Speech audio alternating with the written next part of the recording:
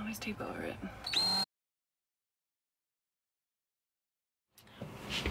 Hello, my name is Kaya. I am a digital nomad, which means that I live in my van, travel around a lot, and work remotely. And one of the things people ask me all the time is, what do you do about internet? It's actually pretty easy to get internet. It's not really something that I struggle with, but like many of you, I'm off the grid for long periods of time. I spend my time in Yosemite National Park, near Indian Creek, Joshua Tree, places like this where there's not a lot of easily accessible Wi-Fi, or if there is Wi-Fi, it's not very good. I end up having to use my cell service, and I pair my phone to my computer and I do my work. This doesn't always work because if there's not really good service where I am, then my internet's really slow. So the fine folks at WeBoost sent me this cell booster. Today I have RV cellular signal booster, up to 32 times better cellular coverage. This little thingy is supposedly going to make my cellular data even stronger, which is great. It basically boosts your cellular data up to 32 times. So inside this box is a Drive 4GX booster, an outside antenna kit, an inside antenna and cable, and then they give you a little diagram of where it's supposed to go. The outside antenna sits outside the van somewhere, goes to the booster sits inside the van, and then it goes to the inside antenna. Boosts signal 5 to 10 feet. This works for me, this works for all of my friends, and they don't have to connect to anything. They just like show up near my van and their cell service is instantly better. Oh my gosh, it's so self-explanatory. This is amazing. Okay. This is box step 1. It says it on the box. This is like what IKEA should be. I really liked their detailed instructions. Each box had like step 1, step 2, and then there were bags inside the box that said step 1, ABC, step 2, ABC. Ooh, I'm totally gonna cut myself. Oh, I didn't. Okay, good. Wow. Nubbin with screws. Okay. Step 1, you gotta mount all of the things. In order to get this little piece onto here, you have to unscrew those 2 screws. Loosen them, thread it through these 2 holes, that hole here and that hole there, and then tighten them back down. For me, this was easy. I just kind of mounted the little white antenna, which is what they give you, onto one of the bars on my solar panel. Screwed on the back pieces right there. Washer, lock washer nut. That's kind of what it looks like. It's really sturdy on here. Like I was like trying to scooch it off. It's not moving at all. And then there's the booster. Someone should do this exact thing, but for a van build out. You just put a bunch of cardboard boxes with exact steps. So here's the booster. WeBoost Drive, which I attached to the wall next to my passenger seat. Damn, so sexy. And then I mounted the inside antenna to the very center of my van. It's right above the camera right now. This is the cable and the inside antenna booster. This is gonna be the thing that will boost my signal. Step 2, connect everything for a dry run. This is important. I wanted to make sure everything worked before I started drilling holes in my van, but I plugged in the antenna, which is on the outside. I have the antenna mounted on the roof. I have the cable coming in from outside, attached to the booster, which is right here. And then I have another cable running down to the little antenna on the inside. It's just plugged in directly to my outlet right now. So it's on, the light is green, supposedly it's working. Step 3, drill more holes in your van. They even send you a drill bit. That's amazing. Wow. This is just kind of like what you do when you live in a van. Drilling holes in vans is terrifying. I hate doing it, but what I'm gonna end up doing is using this bit they included in the package, putting it and drilling a hole through here, through the roof. I think I counted how many holes I've drilled into my van at one point, and I don't remember what it was, but it's definitely like close to 18.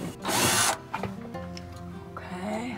And I have to tell you, the first one is the hardest, but every time I do it, I'm like, well, is this the time? Is this the time I fuck up my van? And it might be, but it wasn't this time. Woo. Step 4, seal everything and connect it to the power. This little rubber gasket and this little cap. You put that in the hole, run the wire through, and put the cap on, and then screw down the cap. So it's kind of like there's a rubber seal protecting the inside of your van. I also put a bunch of silicone around there as well, just because I didn't want to risk it and I don't want to have water running into my van. Since I've done this hole, I've been through 3 or 4 rainstorms and there's been no leaks, so I'm feeling pretty confident about it. So it ain't too pretty, but drill the pilot hole, put in the washer, put on the cap, which is this piece, and then I put in the 3 screws. I'm backing everything up with silicone.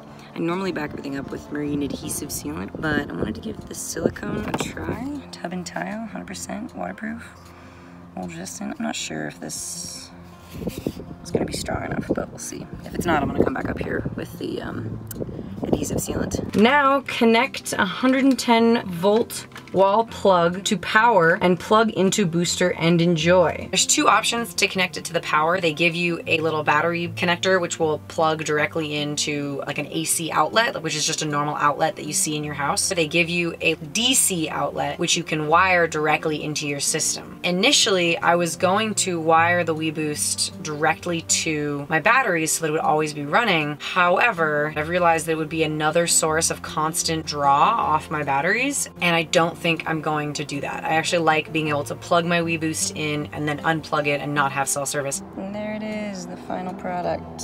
Boom. Boom. Running under the solar panel. I'm not gonna trim that zip tie, and to the antenna. Does it actually work? I initially tried to do a couple of tests on my iPhone. I got this weird app. Nothing is plugged in right now. I don't have the WeBoost on. What I do have is this app. And I tried to like test some of the cell service and then turn the thing on and test it again. I did it a couple times with like good service, no service, low service. I just plugged in the WeBoost and I'm gonna do the test again and see if it changes. I think actually the cell booster tester that I got was bad because they gave me an error reading every time I did it. All right, I'm out in the middle of nowhere. I have no service at all. Now I have 1X Verizon. Doesn't really seem like anything's happening. Oh, error. All right, last time. I now have 3G. There it is, 3G Verizon. And I'm gonna plug in the WeBoost. My signal has gone up. I now have full bars of 3G. You can see, full bars, 3G.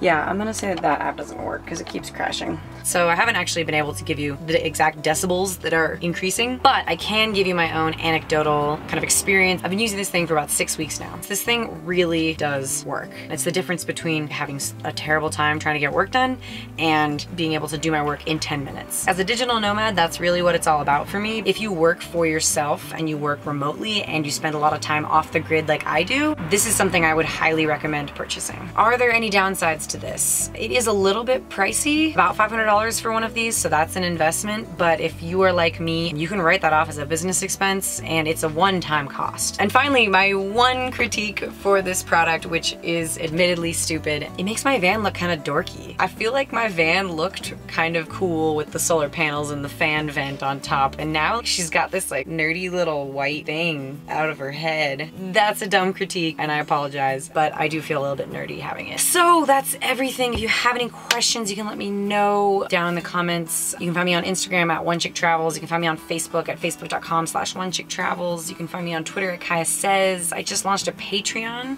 so if you want to see some of the behind the scenes stuff, play the ukulele, I write blog posts. If you want to see all of that, you can support me on Patreon at patreon.com/OneChickTravels. That's everything I have. If you have any questions, let me know, and if nothing else, I will see you next time.